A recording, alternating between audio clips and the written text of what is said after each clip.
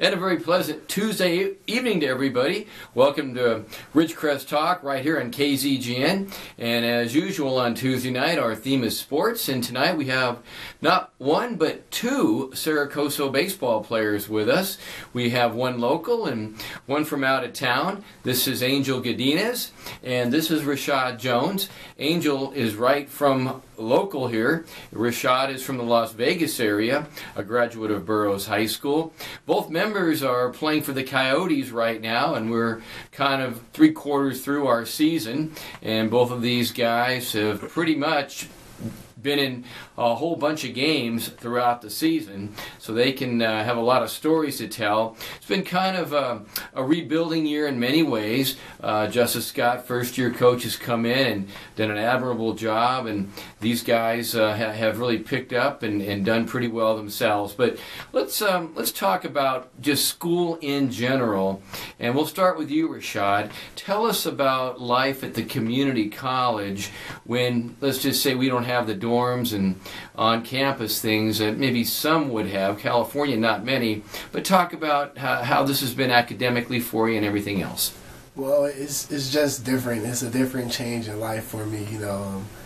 I had to mature quickly, and I just had to crack down on my schoolwork and just stay ahead of the game. That's what I say a lot. Stay ahead of the game, because I just want to stay here 2 years and get onto a bigger university and move on with life. So.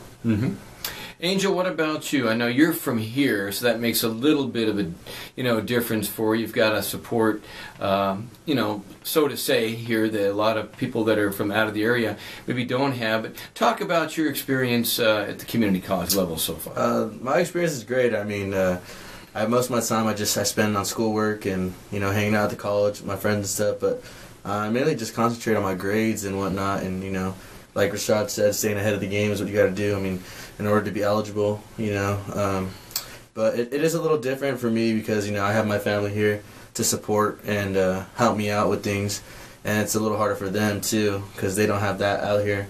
They don't have that opportunity. So. But, it's great. It's great being out here, just playing college baseball, going to school, so it's all fun. It's all fun. It's all fun. Well, that's a good thing. Yeah. I know you guys enjoy playing. Rishad, let's go to you with this next question now.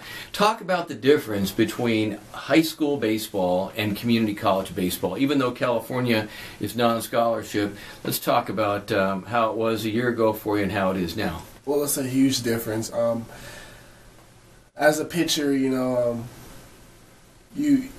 in high school I was able to just throw anywhere, like down the middle, and not really hitting my spots. But now, as a college pitcher, I have to really hit my spots, and I have to keep the ball low and throw my off speed for a strike.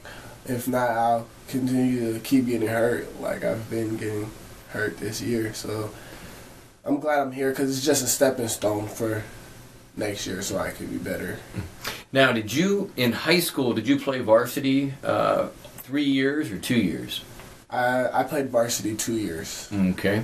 All right, Angel, let's talk about you. And I know you played over at Burroughs High School, kind of a double sport athlete. Talk about your high school days, and then talk about the differences you see between high school and community college. Oh, man, high school was the funnest thing ever. The difference between, I guess, high school ball and college ball, community college ball, is it's faster. You pick up speed. Guys throw harder, move faster, you hit harder. You're just all around stronger. And you become more collectively as a team. You work better.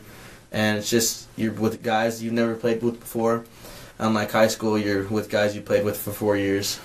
But when you get to college, it's just a whole different scene. You meet new guys, meet new friends, and you guys all collab, to win and to do the best you can on the field. So that's the biggest difference I've seen between high school and college. Just new people, new team. It's like starting over. And like you said, it's a stepping stone just for next year to get better, to move on to the next level. So now at Burroughs, you played football. I did. Let's talk about football versus baseball and your thoughts on the two sports. Football and baseball, huge difference.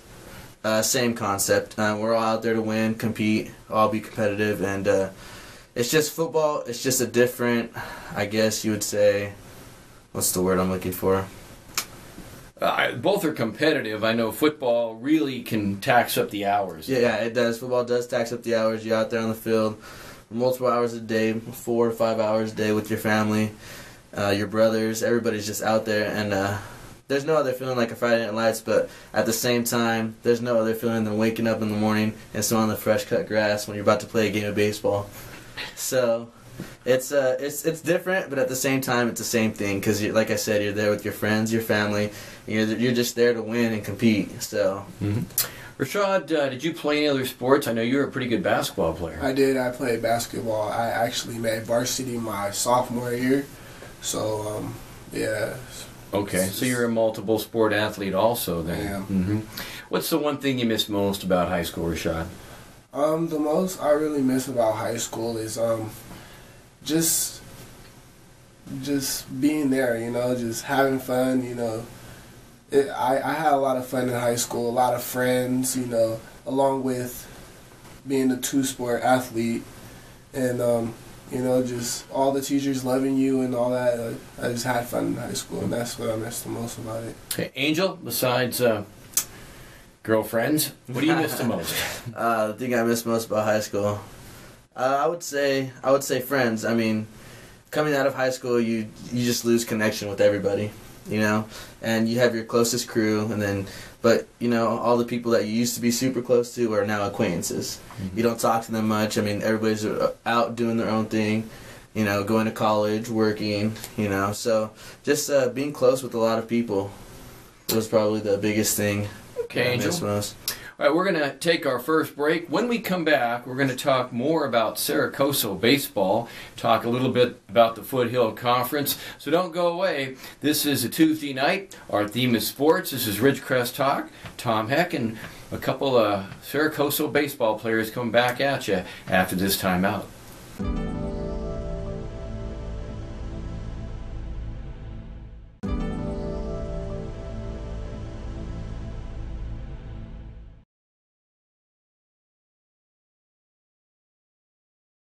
And welcome back. If you just tuned in, this is Cerro baseball players. We've got a guy that went to Burroughs High School, an Angel Gadinez, Rishad Jones from the Las Vegas area. I'm Tom Heck, and welcome. We've been talking a little bit about their high school days versus community college, some of the adjustments they have to make in the two of them, high school versus college. And academically, let me ask you one more thing. Academically, how do you see the community college level compared to high school? Can you study the same and get the same results, or is it much tougher than it was in high school? Go ahead, Angel. Well, there is a difference between college and high school. I mean, there's not much, but it's what it is. Especially being an athlete, you have to work more. You got to be willing to put in more hours of your schoolwork, because it's less time in the day. You got practice for 3 hours a day, and then you got class right after practice. So you have that 1 to 2 hours every night to get in that homework that you can. So it's a little harder, I would say, but at the same time, it's just you got to be mental about it. It's all mental. That's something that Coach Scott would say. It's all about being mentally strong. So it's definitely hard, but it could be done. It could be done. Rishad, your thoughts on that? Well, high school wasn't really a challenge for me, but college is a huge challenge. I have to really study harder in college, because in high school, like, the teachers, they helped you a lot and all that, like, they were there for you. But now here at college, it's different. It's different. So.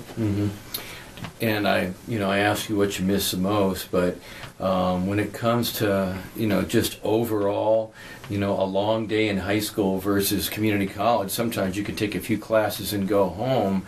What do you like best? Do you like going home, coming back, going home, coming back? Or do you like just kind of hanging out all day long at one spot? Well, I like to go home and come back. I would prefer going home and coming back, because you got that little time span, get other things done other than school and stuff like that. I mean, take a nap, eat, so it's a little better than going the whole 6 hours at a high school. So. All right, let's talk about the Foothill Conference this year, and we'll just kind of be realistic about everything. The Foothill Conference, traditionally not one of the stronger in the state, and that's not just this year. That's kind of the way it's been. And we base that on a thing called RPI, which, a long story short, is basically a power ranking based on how teams in your conference have fared in the non-conference season against schools outside of your own conference.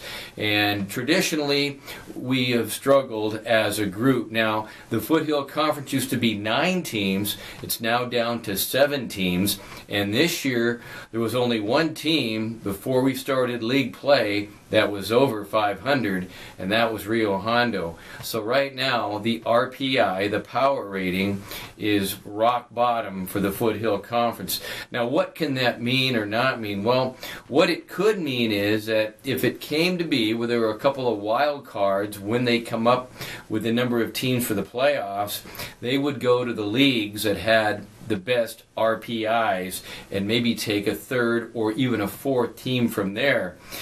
Now, every team pretty much is guaranteed 2 teams, and the Foothill will have 2 teams, and it wasn't all that long ago where there wasn't that guarantee for 2.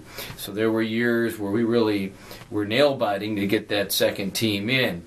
I believe in the last 15 years, there's only been one time where 3 teams have gotten in from the Foothill.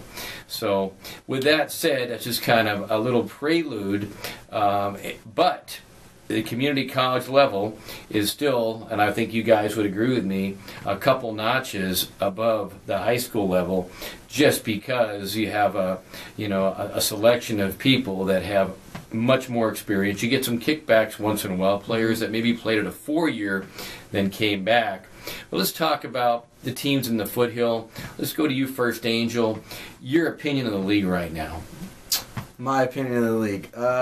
We got some good teams in the league. I mean, every team we played has been competitive, so there's no doubt there's some talent in our league. Guys throw hard. I mean, the game's just fast paced. My honest opinion is I think we could win the league. I think we can. In the next year after that, it's possible. These teams are all so competitive that it comes down to the better team. You know, the more compact we are, the better the family. It's all there. So that's my opinion on that. Mm-hmm. Rishad, what do you think? Well, I think the same thing as Angel. You know, it's all about confidence and trusting in each other. You know, we don't have to be the biggest, you know, or like the best. If we have heart and if we trust each other, I feel like we can win the whole thing. Mm-hmm. Well, currently this year we've struggled. We have won a victory over Chaffee, which traditionally is one of the better teams this year.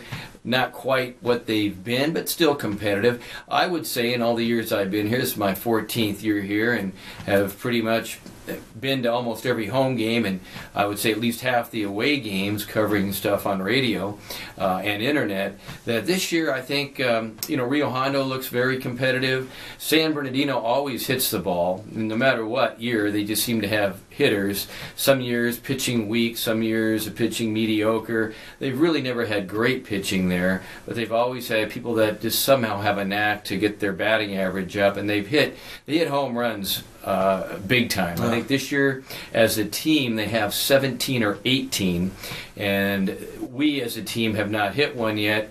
Barstow has not hit a home run yet. 1 home run for the team we just got through playing Desert, and that happened 2 weeks ago. So in the community college level, to have 17, 18, maybe 19 now after yesterday home runs is pretty significant. But besides them, Barstow I think's improved some. We've had a couple of very close games with Barstow that could have gone either way. We've had a couple of close games with Desert that could have gone either way. We'll talk about Saturday's game in our 3rd session when we come back. So we really, besides a few games, have not been blown out. The problem is we just sometimes, when it comes to getting key things or making too many errors, that's been our trouble. And Angel, how does a team overcome that? It's just like Coach would say. It's just mental. It's all mental. If you think you can do it, you can do it. You think you're not going to make an error, you're not going to make an error. It's just staying in front of the ball. Bodying up against everything that comes at you, swinging the bats, of course. That's how you win baseball games. You just get it done, and that's I believe how you get everything done. It's just all in your mind, Rishad, what do you think? I'll have to go with Angel on that note. It's the same thing. Mental, really a tough thing to overcome sometimes, huh? Yes. Okay. And baseball is mental. Even we've heard big leaguers talk about that. And when we come back, I do want to ask you about Major League Baseball. What do you guys think of it today with the huge salaries and all? So don't go away. We'll be right back in just a few minutes. I'm Tom Heck on this Tuesday night. Angel Gadinez from Ridgecrest and Rishad Jones from the Las Vegas area, several members of the Cerro Coso baseball team. Back after this timeout. Don't go away. This is KZGN Sports.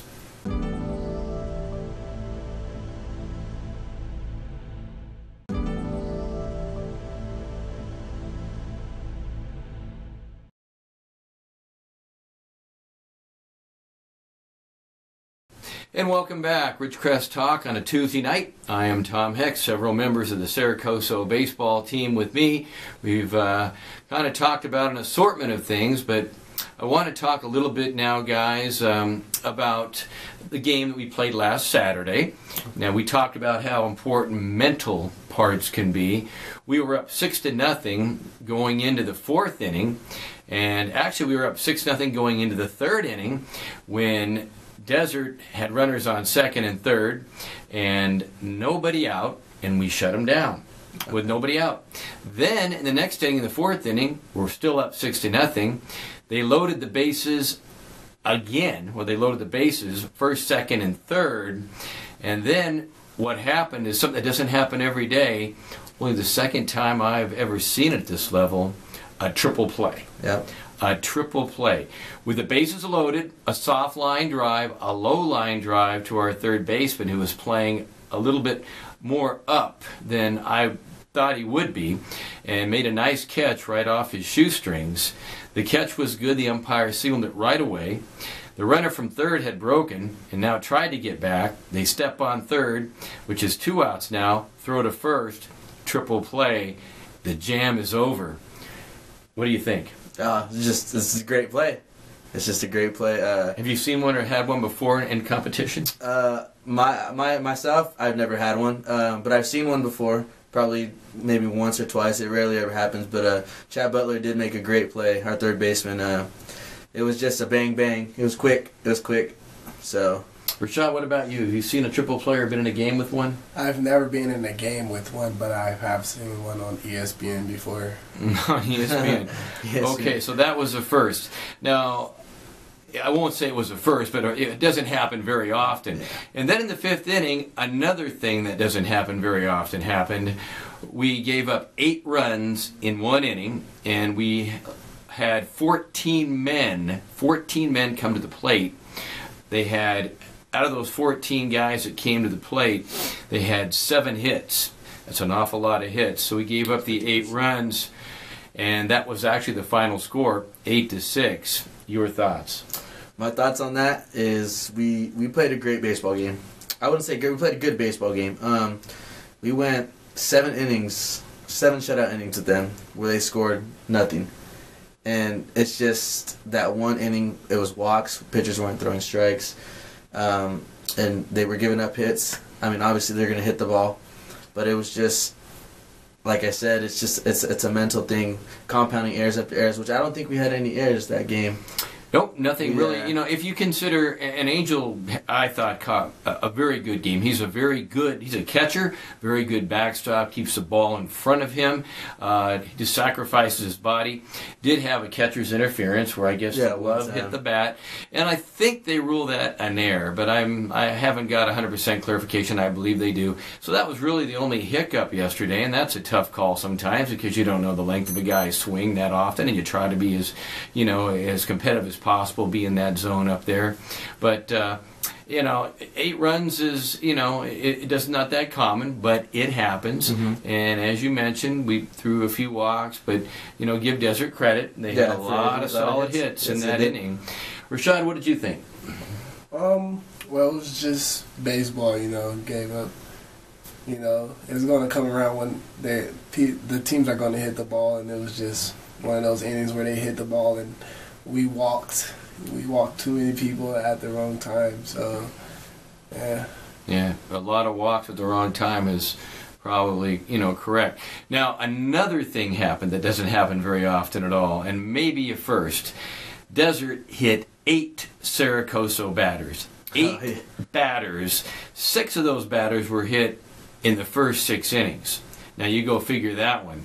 Now, we almost felt like piñatas out there. I mean, and they weren't knocked down pitches. You know, a lot of breaking pitches that didn't really break. They just ran right into the player. But that's kind of rare, isn't it, Rishad? It is. Angel, have you ever seen 8 hit in one game by one team? Never eight. But I've seen a couple, maybe 4 at the most, but never 8. There were a few other odd things that happened also, but Desert went on to get the win. All right, I want to, in our last few minutes, talk about Major League Baseball. All right, Rishad, you know, you're from a different generation than I am. Salaries today are just absolutely crazy. TV money now has completely changed things. It wasn't this way 20 years ago. It certainly wasn't this way 30 years ago. Really, in the last 10 years, we have seen things just go off the map when it comes to salaries. Do you think that maybe things are a little out of control, or your thoughts?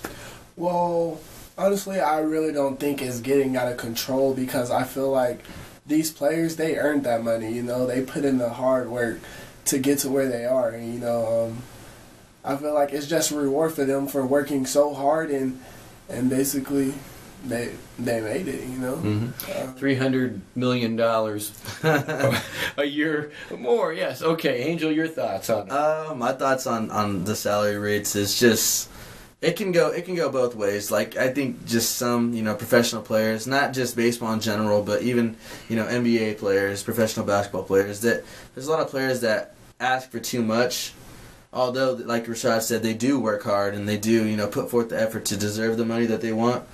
But, you know, I don't know, it's just, I feel like it's just too much money that we're giving out to them. And you look back, and, you know, again, I guess, depending on how old you are, you look back at Mickey Mantle, guys like Harmon Killebrew, guys that were the All-Stars back in the day, Roger Maris and Denny McLain, who won 31 games, the last 31-game winner in Major League Baseball, last 30-game winner in Major League Baseball. And those guys were all making well under $150,000 a year, well under that, I should say. That was tops. You know, a lot of them, I think Yastrzemski, until maybe his last couple of years, was right around $80,000 a year. A lot of those guys had to have second jobs. Even the All-Stars had to have second jobs in the wintertime. So now, should they have been given more money? Well, probably, but back then you didn't have all the TV rights and everything else as you do now. The owners, they had that lockout. The owners wanted a salary cap. They saw this coming back in 1993, but the players, they ordered the lockout stopped. The Supreme Justices did by a 3-2 count. If that wouldn't have happened, I don't know what would have happened. But now you can just rely on Fox for, well, here's $800 million, and this is for this year, and you can pay your players out of that, and we get all TV rights, and so it's dramatically changed. And without going any more in my soap opera box with that. But Angel, one more question before we sign off tonight. Your hopes and dreams after community college days. My hopes and dreams after community college, you know, honestly, after this, I'm going to play another year of baseball. If nothing doesn't happen with baseball, I'm going to go pursue my education. I want to become a parole officer, and then hopefully get my degree in also business administration, to own my own business, a little family business, and just finish school, and then hopefully in the nearby future have some kids, a wife, get married, you know. So those are my hopes and dreams. All right. Rishad, what about you? Well, of course, like Angel said, we'll play some more baseball. But after community college, I would love to go to the next level and play baseball. But if that doesn't happen, I'll just get my education in music production and try to become a producer and have a family, give back to the community, take care of my family, and just live life the right way. All right, Rishad, appreciate that. Well, our time's about up. We appreciate everybody tuning in tonight, and maybe down the future here we'll have the 2-on again. And you can stay tuned. Next Tuesday night, our theme is sports. We'll have a special guest. Glad you're with us tonight. Appreciate Angel Gadinez, graduate of Burroughs High School, Rishad Jones from the Las Vegas area, 2 members of Cerro Coso Baseball. Thank you guys, and thank you for tuning in. Until next week, for the guys, I'm Tom Heck, bidding you a pleasant good evening for KZGN.